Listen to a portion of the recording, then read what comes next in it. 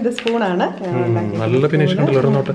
ഇതിന്റെ അകത്ത് ഇതൊക്കെ ടൈ വെച്ചിട്ട് ചെയ്യണം അല്ലേ? ഇതിനകത്തൊന്നും വേറെ കോട്ടിംഗ് ഒന്നും ഇല്ല. ഇത് സ്പൂണിന്. ശരി.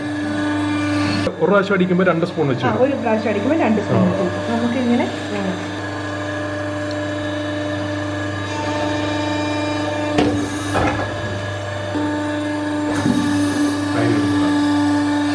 അത്ര ഉള്ള പരിപാടി.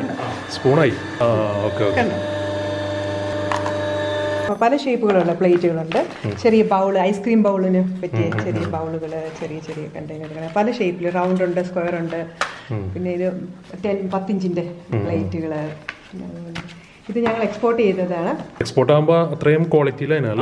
Okay okay. ഇത് എത്ര ഉണ്ട് ഈ പാക്കറ്റിൽ? 15 എണ്ണത്തിന്റെ പാക്കറ്റ്. ഇത് കണ്ടെയ്നറാണ്. ഇതിനകത്ത് ഒരു ലിറ്റർ സാധനം നമുക്ക് എടുക്കാൻ പറ്റും. ഇത് അതിന്റെ ലിഡാണ്. ഇത് വെച്ച് ഇങ്ങനെ ക്ലോസ് ചെയ്ത് ഇങ്ങനെ നമുക്ക് പാക്ക് ചെയ്യാൻ പറ്റും. സോപ്പ് ഡിഷാണ്. ഇതും യൂസ് ആൻഡ് ത്രോ ആയിട്ട് ഉപയോഗിക്കും. ഇതിന് ശബരിമല സീസൺ സമയത്തൊക്കെ ഇതിന് ഇഷ്ടംപോലെ ഓർഡർ വരാറുണ്ട്. റിസോർട്ടുകളിലൊക്കെ കണ്ടോ? ഇതിങ്ങനെ നമ്മൾ ഇതിനകത്ത് സോപ്പ് വെച്ചിട്ട് ഇതിങ്ങനെ അടച്ച് ചെയ്ത് ഇങ്ങനെ സീൽ ചെയ്ത് പാക്ക് ചെയ്ത് വിടാറുണ്ട്.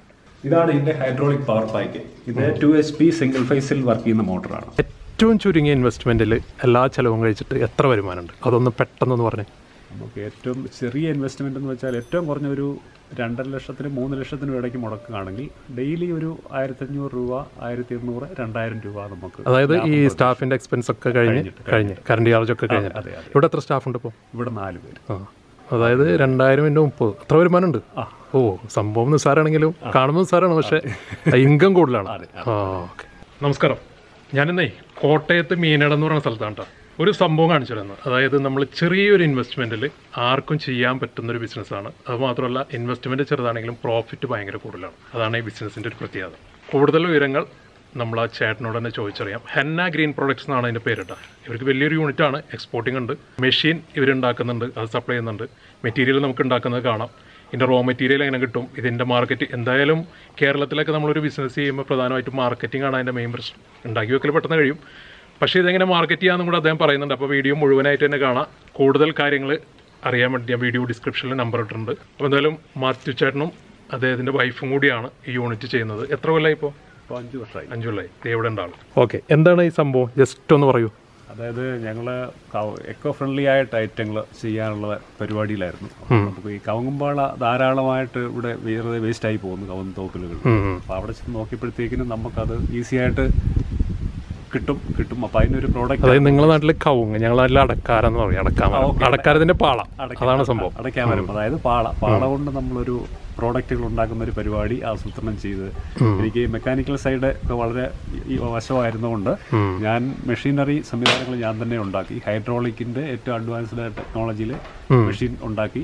അതിൻ്റെ അകത്ത് നമ്മുടെ പ്രോഡക്റ്റ് നല്ല ഫൈൻ പ്രോഡക്റ്റ് ആയതുകൊണ്ട് നമുക്ക് വിദേശത്ത് നിന്ന് ധാരാളമായിട്ട് ഓർഡർ വരുന്നു. അപ്പം നമ്മൾ ന്യൂയോർക്കിലൊരു ബയർ വന്നിട്ട് നമ്മുടെ പ്രോഡക്റ്റ് കണ്ട് ഇഷ്ടപ്പെട്ടതിന് ശേഷം അവർ നമുക്ക് ഓർഡർ തന്നു. അപ്പം കൊറോണയ്ക്ക് മുമ്പ് വരെ നമ്മളൊരു വർഷം ഒരു 2-3 കണ്ടെയ്നർ വെച്ച് നമ്മൾ അയച്ചുകൊണ്ടിരുന്നു. പിന്നെ അതുപോലെ ഓസ്ട്രേലിയക്കൊക്കെ നമ്മൾ അയച്ചുകൊണ്ടിരുന്നു. കൊറോണയോടുകൂടി സ്റ്റോപ്പായി. വീണ്ടും അത് ഈ അടുത്ത മാസം റീസ്റ്റാർട്ട് ചെയ്യാനായിട്ട് ആഗ്രഹിക്കുന്നു.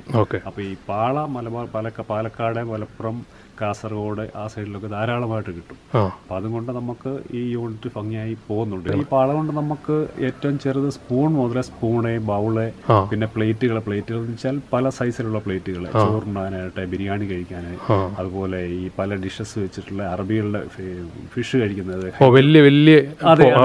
ഹൈദരാബാദി ബിരിയാണി കഴിക്കുന്ന വലിയ ടൈപ്പ്, ഇതെല്ലാം ധാരാളമായിട്ട് വിദേശത്തും പോകുന്നുണ്ട്. ഇവിടുത്തെ മാർക്കറ്റുകൾക്കും ഒക്കെ വളരെ പരിചിതമാണ് ആ പ്രോഡക്റ്റുകളൊക്കെ. അപ്പം അത് വളരെ ലാഭകരമായിട്ട് പോകുന്നു. ഇതുവരെ കുഴപ്പമില്ല. പിന്നെ ഓഫ് സീസൺ ആകുമ്പോഴത്തേക്കിനും നമ്മൾ പാള സ്റ്റോക്ക് ചെയ്യും. അടുത്ത സീസണിലെ പേർക്ക് സ്റ്റോക്ക് ചെയ്യും. ഓക്കെ. അത് ഞാൻ ചോദിക്കാൻ പ്രധാനപ്പെട്ടൊരു കാര്യം എന്താണെന്ന് വെച്ചാൽ ഇതിന്റെ റോ മെറ്റീരിയൽ പാളയാണ്. പാള കിട്ടാത്ത ഒരു സാഹചര്യം. പിന്നെ അത് മാത്രമല്ല, എവിടെ നിന്നാണ് നിങ്ങൾ ഈ പാള കളക്ട് ചെയ്യണം? പാലക്കാട്, മലപ്പുറം, കാസർഗോഡ്, പിന്നെ കർണാടക. ഇവിടെ ഓഫ് സീസൺ ആകുമ്പോൾ നമ്മൾ കർണാടകയിൽ നിന്ന് എടുക്കും. അപ്പോൾ ഈ ഇത് വരില്ല, അതായത് സ്റ്റോക്ക് ഇല്ലാത്തൊരവസ്ഥ വരില്ല, എപ്പോഴും കിട്ടും. നമ്മൾ സ്റ്റോക്ക് ചെയ്യും. ഈ 2-3 മാസം മഴക്കാലമാകുമ്പോൾ നമുക്ക് കിട്ടാതെ വരുമ്പോൾ നമ്മൾ അതിനുവേണ്ടി നമ്മൾ സ്റ്റോക്ക് ചെയ്ത് വയ്ക്കും. അപ്പോൾ എന്തായാലും നമുക്ക് അതിൻ്റെ അകത്തോട്ട് പോകാം. ശരി. ഇത് നമ്മുടെ എക്സ്പോർട്ട് ആവശ്യത്തിനുള്ള ഡൈകളാണ്. ഇത് ഒരു 10 ഇഞ്ച് പ്ലേറ്റ് ഉണ്ടാക്കുന്ന ഡൈകളാണ്. ഇത് നമ്മൾ ഈ കൊറോണ കഴിഞ്ഞപ്പോഴത്തേനും പ്രൊഡക്ഷൻ ഇല്ലായിരുന്നതുകൊണ്ട് ഇതെല്ലാം മെയിൻ്റെനൻസും സർവീസിങ്ങും എല്ലാം കഴിഞ്ഞ് വെച്ചിരിക്കുന്നതാണ്. ഈ ഡൈസുകളെല്ലാം കുറേ ഉണ്ട്. അപ്പൊ അതായത് ഓരോ പ്രൊഡക്റ്റിനും ഓരോ ഡൈകളാണ്. അപ്പം ഡിഫറെന്റ് ഷേപ്പ്, സൈസ് അങ്ങനെയുണ്ട്. അപ്പൊ ഇത് ഏകദേശം ഒരു 38 ഐറ്റം ഡൈകളാണ് ഈ ഇരിക്കുന്നത്. ഇതൊക്കെ അതിൻ്റെ അകത്ത് ഉപയോഗിക്കുന്ന ഹീറ്ററുകളാണ്. പുതിയ ഹീറ്ററുകൾ വാങ്ങിച്ചു വെച്ചിരിക്കുന്നതാണ്. ഇതാണ് ഇതിന്റെ ഫസ്റ്റ് പ്രൊഡക്റ്റ് അല്ലേ? അതെ. ഈ പാള നമ്മള് കവുന്തോപ്പിൽ നിന്ന് കൊണ്ടുവന്നിട്ട് നേരെ ശുദ്ധമായ വെള്ളത്തിൽ കഴുകിയിട്ട് ഇങ്ങനെ കുത്തിച്ചരി വെക്കും. വെള്ളം പോകാനാണ്. അപ്പോഴത്തേക്കും നല്ല ഫ്ലെക്സിബിൾ ആവും. ഇപ്പൊ നല്ല ഫ്ലെക്സിബിൾ ആയിട്ടിരിക്കുക. ഇനിയിപ്പം നമ്മള് മെഷീനിൽ ഹോട്ട് പ്രസ് ആണ്, ഹൈഡ്രോളിക് ഹോട്ട് പ്രസ്സിൽ ഇത് വെച്ച് കഴിഞ്ഞാൽ ആ ഡൈ ഏതാണോ ആ ഷേപ്പിൽ നമുക്ക് ആ പ്ലേറ്റ് റെഡിയായി വരും. അതാണ് ഇതിന്റെ പരിപാടി. ഇതൊക്കെ ഇതിന്ന് വെട്ടി കളഞ്ഞേക്കുന്ന വേസ്റ്റ് ആണ് അല്ലേ? നമ്മൾ സ്പൂൺ ഉണ്ടാക്കാൻ വേണ്ടിയിട്ട് എടുത്ത് ഇതാണ് ഇത്. ശരി. ഇപ്പൊ ഒരു പാളയിൽ തന്നെ ഇത് ഏകദേശം 28-30 സ്പൂണുണ്ട്. നമ്മളിത് 1 രൂപയ്ക്ക് കൊടുക്കുന്നു ഒരു സ്പൂണേ. നമുക്കൊരു പാളയ്ക്ക് ഒരു 4 രൂപ 4 രൂപയൊക്കെ. അത് ഹോൾസെയിൽ റേറ്റും റീറ്റെയിലും വ്യത്യാസമില്ലല്ലോ? സെയിം ആണ്. നമസ്കാരം, വൈഫല്ലേ? പേരെന്താ? ഇത് ഞങ്ങൾ എക്സ്പോർട്ട് ചെയ്തതാണ്. ശരി. ഇങ്ങനെ എക്സ്പോർട്ട് ചെയ്യണം അല്ലേ? ഇത് നിങ്ങളെ ബ്രാൻഡ് അല്ല, ഇത് US കമ്പനിയുടെ ബ്രാൻഡാണ്. ശരി. ബ്രാൻഡ് ചെയ്യുന്നതാണ്. നമ്മളിവിടെ ബ്രാൻഡ് ചെയ്ത് അയക്കുന്നത്. എക്സ്പോർട്ട് ആകുമ്പോൾ അത്രയും ക്വാളിറ്റിയിലാണ് അല്ലേ? ഓക്കെ. ഇത് എത്ര ഉണ്ട് ഈ പാക്കറ്റിൽ? 15 എണ്ണത്തിന്റെ പാക്കറ്റ്. അപ്പൊ ഇതൊക്കെ ഈ 15 എണ്ണത്തിന്റെ പാക്കറ്റ് നമ്മൾ വാങ്ങിക്കുമ്പോൾ എത്ര പൈസ വരുന്നുണ്ട്? ശരിക്കും പറഞ്ഞാൽ ഇവിടെ ഇങ്ങനെ ഒരു സംഭവം ഇല്ല. വിദേശ മാർക്കറ്റിലേക്ക് നമ്മൾ കൊടുക്കുന്ന ഇവിടെ പിന്നെ ലോക്കൽ ഡൊമസ്റ്റിക് ക്വാളിറ്റി ഇവിടെ ഇതുപോലെ പാക്ക് ചെയ്ത് കൊടുക്കുന്നുണ്ട്. അതായത് പല സ്ഥലത്തും പല വിലയാണ്. എന്നാൽ ഏകദേശം ഒരു പീസിന് ഒരു 7 രൂപ 8 രൂപയ്ക്ക് ഇവിടെ വരും ഒരു പീസിന്. ഇത് തന്നെ റൗണ്ട് ഉണ്ട്. അപ്പൊ ഇതിനൊക്കെ അനുസരിച്ച് ഡൈകൾ മാറ്റി കൊടുക്കണം അല്ലേ? ഇതാണ് മെഷീൻ. ഓരോന്നിനും ഓരോ ഡൈയാണ്. ഇത് ഓരോന്നും ഉണ്ടാക്കി കാണിക്കാൻ പറ്റും. മോട്ടറിലാണല്ലേ?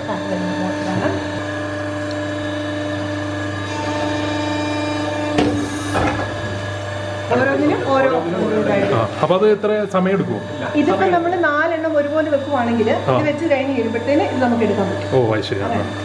അപ്പൊ നമ്മുടെ ടൈം വേസ്റ്റ് ആവുന്നില്ലെന്നുള്ളതാണ്. ഇതെന്തിന്റെ കപ്പോ? സോപ്പിന്റെ. ഈ ഹോം മെയ്ഡ് സോപ്പൊക്കെ ഇപ്പൊ ഇങ്ങനെ വരുന്നുണ്ട്. മൂന്നാറിലൊക്കെ കാണാൻ സാധനം. ഹീറ്റ് ആണല്ലോ അത്? ശരി. ഇത് പ്ലേറ്റ് അല്ലേ?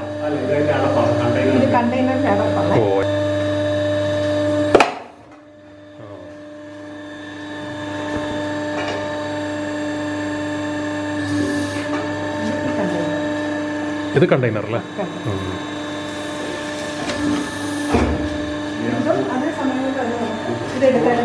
ഓ 4 എണ്ണം ഒന്നിച്ചെടുക്കാം അല്ലേ? അത്ര ഉള്ള പരിപാടി. സ്പൂണായി. ചിലത് കട്ട് ചെയ്യുന്ന പോലും ടൈം നമുക്ക് വരുന്നില്ല. പിന്നെ നമുക്ക് ജസ്റ്റ് എടുത്തങ്ങ് പാക്ക് ചെയ്താൽ മതി അല്ലേ? വേറെ ഫിനിഷിംഗ് വർക്ക്. ഓക്കെ. ഇത് സോപ്പ് അല്ലേ? ഇത് ഹീറ്റ് ചെയ്യുന്നവരാണ് ഇത്ര ഈ ടെമ്പറിൽ സാധനം കിട്ടുന്നത് അല്ലേ? ഓക്കെ.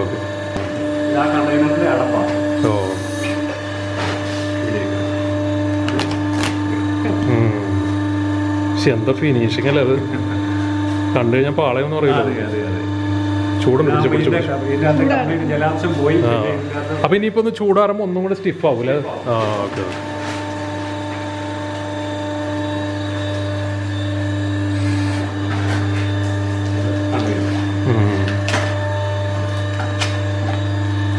അപ്പൊ അതിന്റെ മൂടിയാണ് നേരത്തെ ഉണ്ടാക്കിയത്.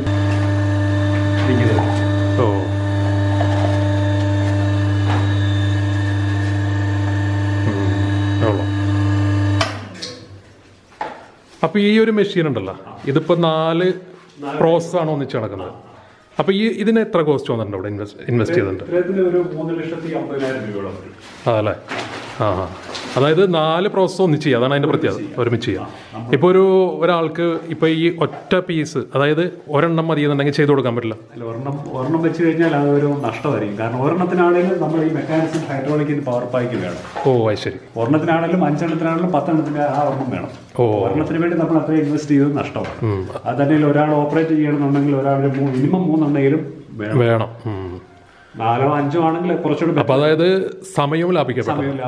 ഒരു ജോലിക്കാരനെ നിർത്തി കഴിഞ്ഞാലും നമുക്ക് അത്രയും യൂട്ടിലൈസ് ചെയ്യാൻ പറ്റും. അപ്പോൾ ഈ ഒരു യൂണിറ്റ്, അതായത് ഈ 3 എണ്ണത്തിന്റെ ഒരു യൂണിറ്റ് ആണെങ്കിൽ ഈ മെഷീൻ നിങ്ങളിവിടെ കൊടുക്കുന്നുണ്ട്, സപ്ലൈ ചെയ്യുന്നുണ്ട്? മെഷീൻ നമ്മൾ തന്നെ മാനുഫാക്ചർ ചെയ്യുന്നതാണ്. അത് ശരി. അപ്പോൾ അങ്ങനെയാണെങ്കിൽ എത്ര കോസ്റ്റ് വരും അത്? മെഷീൻ നമ്മൾ മാനുഫാക്ചർ ചെയ്ത് കൊടുക്കുന്നത് 3.5 ലക്ഷം രൂപയാണ് ഈ ഒരു യൂണിറ്റിന്. 3.5 ലക്ഷത്തിന് നിങ്ങൾ കൊണ്ടുപോയി ഇൻസ്റ്റാൾ ചെയ്ത് എല്ലാം സെറ്റ് ചെയ്തു അടിച്ച് സെറ്റ് ചെയ്തു. പിന്നെ ഇതിന്റെ മെയിൻ്റനൻസും 1 ഇയർ നമ്മൾ ഫ്രീ മെയിൻ്റനൻസ് ആണ്. 1 ഇയർ. പിന്നെ അതിന്റെ കംപ്ലൈന്റ് ഒക്കെ വരികയാണെങ്കിൽ നിങ്ങൾ വിളിച്ചു കഴിഞ്ഞാൽ എല്ലാം റെഡി ആകും. നമ്മൾ ചെയ്യും. നമ്മൾ വെച്ചാൽ ഈ ഡൈകളെല്ലാം CNC മെഷീനിൽ ചെയ്യുന്ന ഡൈകളാണ്. അത് ശരി, അത് കൊള്ളാം. അപ്പോൾ നമ്മളെ ഇപ്പോൾ ഒരു ആവറേജ് എടുക്കുകയാണെങ്കിൽ 1 മണിക്കൂറിൽ എത്ര എണ്ണം നമുക്കിത് കട്ട് ചെയ്തെടുക്കാൻ പറ്റും?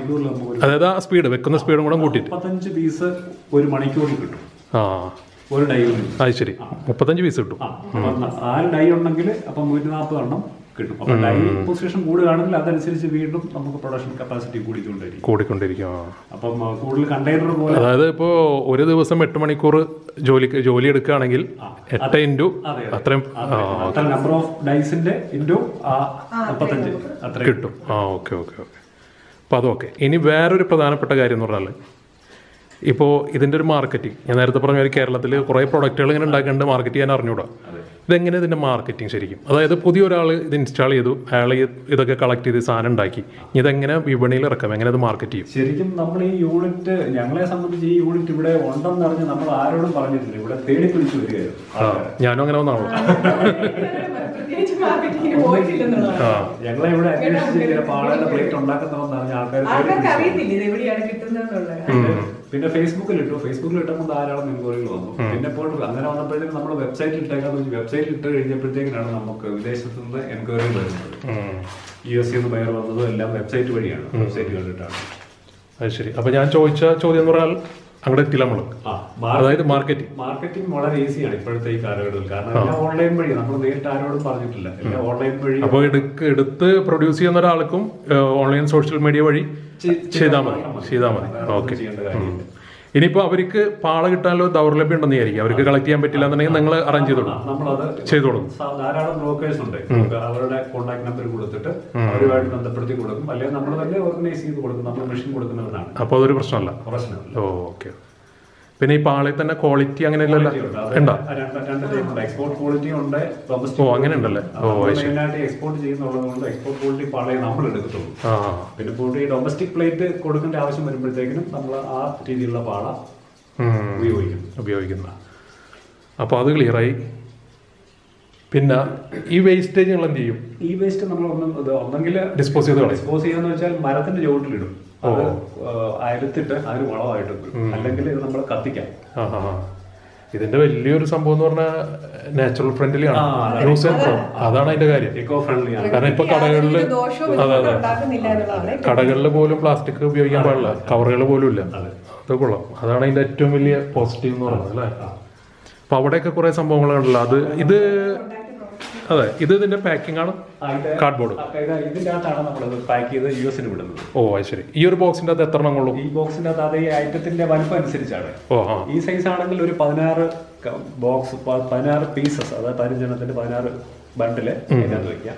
ഇതിന്റെ ചെറുതാണെങ്കിൽ ഇതൊരു 8 ഇഞ്ച് റൗണ്ട് സൈസ് ആണ്. ഇതാണെന്നുണ്ടെങ്കിൽ നമുക്ക് ഒരു 24 എണ്ണം വെക്കാം. അങ്ങനെയാണ് കണക്കില്ല. അപ്പം വലിപ്പം കുറയും തോറും അതിന്റെ അത് നമ്പർ ഓഫ് പാക്കറ്റ്സ് നമുക്ക് കൂടുതൽ കിട്ടുമല്ലോ. വെയിറ്റും ഇല്ലല്ലോ അല്ലേ? ലൈറ്റ് വെയിറ്റ് ആണ്. ഇപ്പൊ വെയിറ്റിന്റെ കാര്യത്തിൽ പ്രശ്നമല്ല. അപ്പൊ ഇനിയിപ്പോ ഒരാൾക്ക് കൊറിയർ ചെയ്യണമെന്നുണ്ടെങ്കിലും കുഴപ്പമില്ല, ചെയ്യാം. ഇതൊക്കെ ഇരിക്കുന്നത് ഇതിന്റെ ഡൈകളാ? ഇതെല്ലാം ഡൈകളാണ്. ശരിയാണ്. കംപ്ലീറ്റ് അവിടെ ഭാഗത്തോട്ടൊന്ന് ഭാഗത്ത് കുറെ സംഭവങ്ങൾ. ഇതിപ്പോ നിങ്ങൾ കഴിഞ്ഞ ഫിനിഷ് പ്രോഡക്റ്റ് ആണല്ലേ? കഴിഞ്ഞ കൊറോണയ്ക്ക് മുമ്പ് നമ്മൾ ഇത് വെച്ചിരുന്നതാണ്. അത് കഴിഞ്ഞ് പിന്നെ നമ്മളൊന്നും റണ്ണിങ് അല്ലായിരുന്നു. കൊറോണ ഒക്കെ കഴിഞ്ഞ് വീണ്ടും ബിസിനസ് ഒക്കെ ആക്റ്റീവായി തുടങ്ങിയല്ലോ. അതെ. ഇതൊക്കെ ഇതിന്റെ ഡൈ.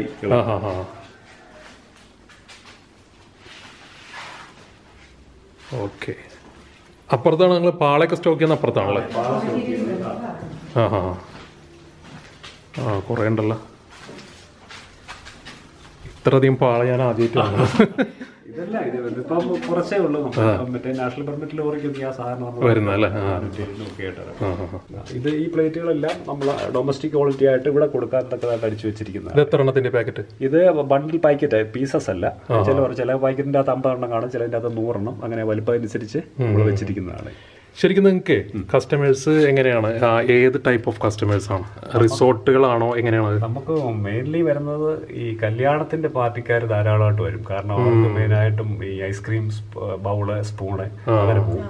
പിന്നെ പോയിട്ട് ഈ പള്ളി, അമ്പലം അങ്ങനെയുള്ള പരിപാടികൾക്കൊക്കെ ക്വാണ്ടിറ്റി ആവശ്യമുണ്ട്. അങ്ങനെയുള്ള പിന്നെ ബുഫേ പരിപാടിക്കുണ്ട്.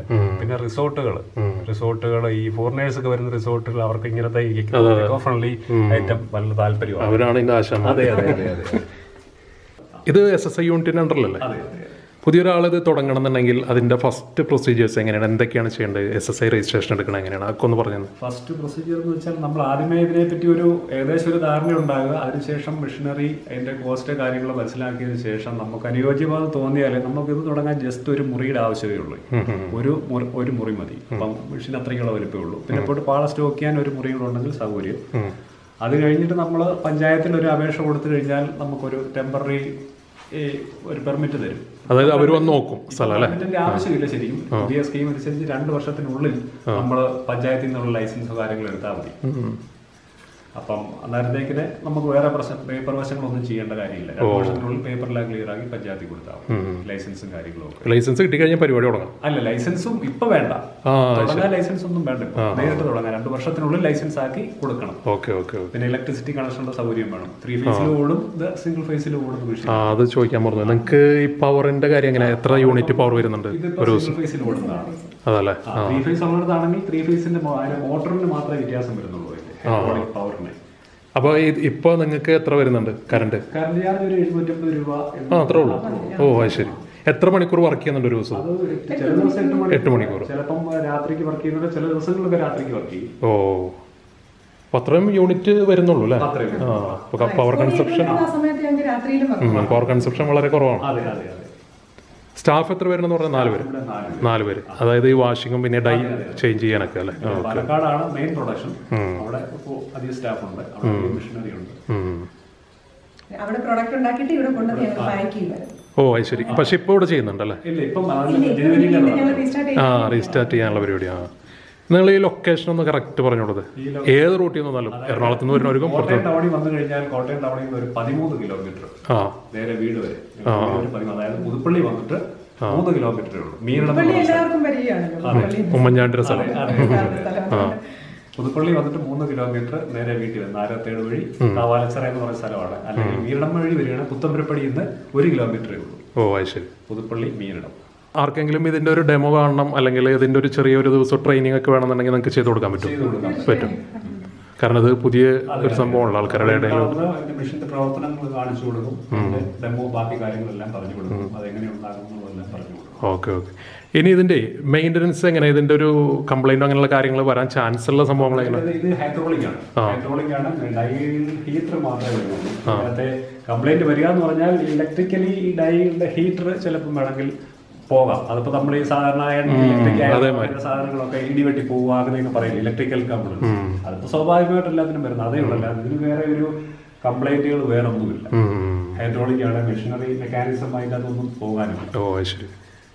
മെറ്റൽ പാർട്സ് അല്ലേ. നിങ്ങൾ എങ്ങനെയാണ് എക്സ്പോർട്ടിങ് ചെയ്യുന്നത്? എങ്ങനെയാണ്? ഏതൊക്കെ സ്ഥലത്തോട്ട് പോകുന്നത്? നമ്മള് പ്രധാനമായിട്ടും ന്യൂയോർക്കിലാണ് നമ്മുടെ മെയിനായിട്ടും ന്യൂയോർക്കിനാണ് വിടുന്നത്.